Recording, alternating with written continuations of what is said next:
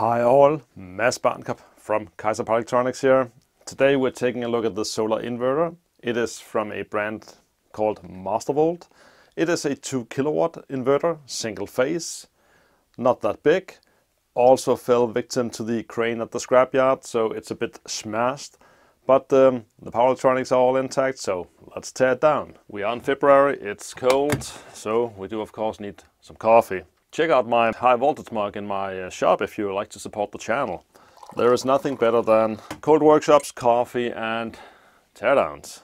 It seems to be kind of a heatsink and lid assembly with two plastic parts, top and bottom.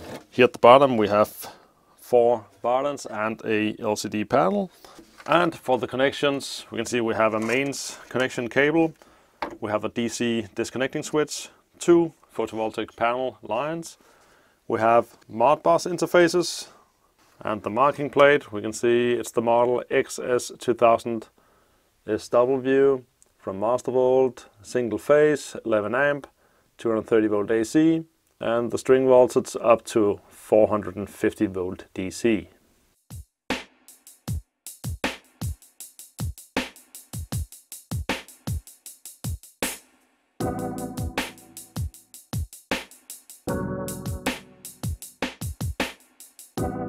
That's absolutely terrible to tear down this. Got some kind of display waterproof assembly here at the front. It's one of these units where once you have all the screws out, it's just falling apart. And I think this is absolutely no exception. So what do we have? Oh wow, that's actually quite a large inverter for a 2 kilowatt size.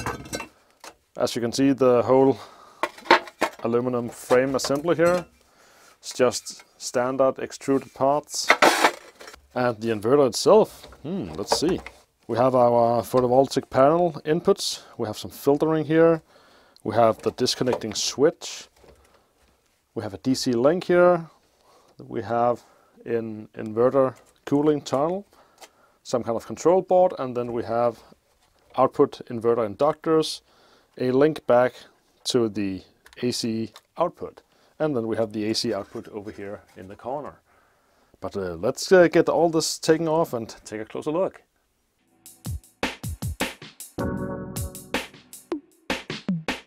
The photovoltaic panel input down here, we have a red and black wire with our DC bus going up to the upper PCB. Up here we will have the voltage regulation inverter and perhaps even some isolation with these. And then we have 2 different control boards with a bus sitting between them. And then we most likely have the output inverter sitting down here on this heatsink. Very thin actually, that's not much there. And we have the output inductors and filtering sitting here. We have some noise suppression, common mode filtering, and some, not so much here on the photovoltaic side, but much more over here at the mains connected side. Here on the photovoltaic, it's both to mitigate lightning or other transients from the panels, but also radiating switched noise from the inverter through your solar DC panels or wires. Something like electromagnetic compatibility is something that goes both ways. Your product both have to be able to withstand EMI, but also not impose EMI on other electronic stuff. So that's why we see pretty large filtering on both input and output sides of solar inverters. They are being installed in homes, not a normal noisy industrial environment. Here in the heatsinks, it has these small links called B and C. I actually thought this was some kind of bridge to the heatsink, but it's actually just a piece of PCB with a letter on it. Doesn't have any cover, so probably just a spacer to keep everything from vibrating and hitting each other. What an absolute mess this is. Such a dirty inverter. Alright. Battery inverter. Let's take a closer look at this. We have our DC link input here. That goes to the 2 DC bulk capacitors. And we can see goes up to the first heatsink here, and we have our other on the other side here. So here we have a row of 4 diodes. These are HF0306, so something like 600 volt, 30 amp.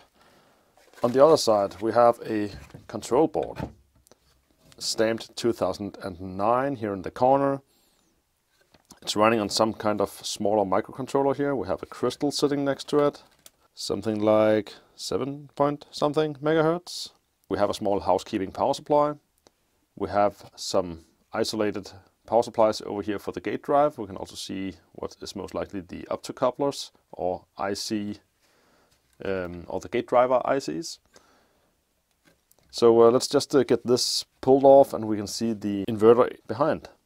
We have some kind of a full bridge sitting here. Judging from the bottom side, that is a full bridge. Yeah, it's connected with these two as the outer legs and the 2 inner ones.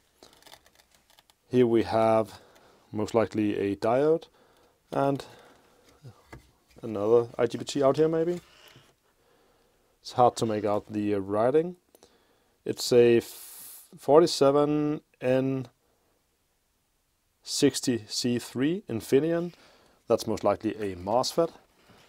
And over here we have again Infineon switches. These are 35N60. So not quite sure if that is MOSFETs or IGBTs. From the part numbers, most likely MOSFETs, as IGBTs like to have some more even numbers.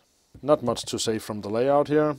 We have a lot of inductance sitting here and some most likely snubber capacitors to prevent any DC saturation of the transformers. That could be, that is our isolation transformer. Again, this is only a 2 kilowatt inverter, so components are actually not that big. The output inverter. Over here we have the communication module plugging into the board here, which tells us that the display and the Modbus communicates with this card. We have our relays for switching on and off to the mains connection, and we have the filtering for the mains connection. These 2 connectors went up to the 2 photovoltaic links to measure the voltage, and here we just have a single wire which also went to the voltage string with a series of resistors. So this is most likely the high voltage sensing, and this is some kind of could be the earth fault sensing circuit for the panels. On the control side we are back to what we could see from before, that we have a microcontroller, we have isolated power supplies, we have gate drive ICs, and over here we have some optocouplers, and we actually have 2 microcontrollers sitting here. Again, this board is stamped 2009. We have a ST timekeeper. So that's a small lithium cell with the crystal and real-time clock. Interesting. Let's see, what do we have here? 16 and 4 megahertz crystals. It is really hard to tell the manufacturer or the part number or of these microcontrollers. Over here it's just ruined from conformal coding, but over here I can see it is a Freescale, some kind of M-series FPGA. At the output inverter part we have the same switches that we saw earlier. It's Infineon 47N60. So it could be 600 volt, 47 amp. I have 4 of them sitting here. But the backside is really interesting because check that out. Somebody had noise issues. Had to add capacitors and diodes in order to mitigate switching transients with Kapton tape and glue and everything. I promised that we got back to the watertight packaged LCD here. So besides from being smashed up and not reusable, it is a large liquid crystal one of those with the pre-made texts and such on it, so not really something you can repurpose. Uses an NEC D60430 GGF driver. So most likely a pretty standard setup off the shelf with a custom layout on the panel itself. So what can we take away from this? Well, I think I can say that I can take away some IGBTs, some snubber capacitors. Other than that, this is back to wire and electronics, metal, plastic scraps.